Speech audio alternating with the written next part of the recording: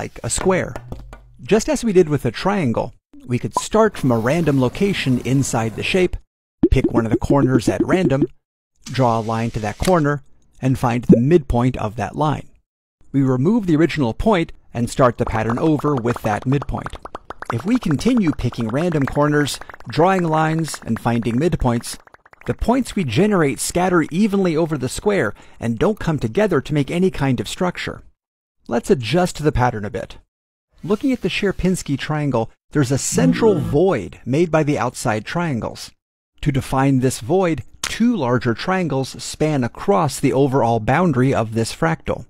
To make a similar central void in the square, we would need to make a 3x3 grid of squares to define a central space in the middle. The triangle needed divisions by 2, but the square needs divisions by 3.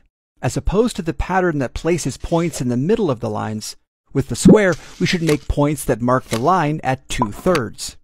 If we run the pattern again, this time drawing points at the 2/3 mark on our lines, we see a structure of diminishing sized squares start to be defined. That is more interesting than we had before, but we haven't yet matched the equivalent of the Sierpinski triangle. We currently aren't defining any pattern in these locations of the 3x3 grid. To draw the pattern into these areas, we can make additional points along each midpoint of the overall square.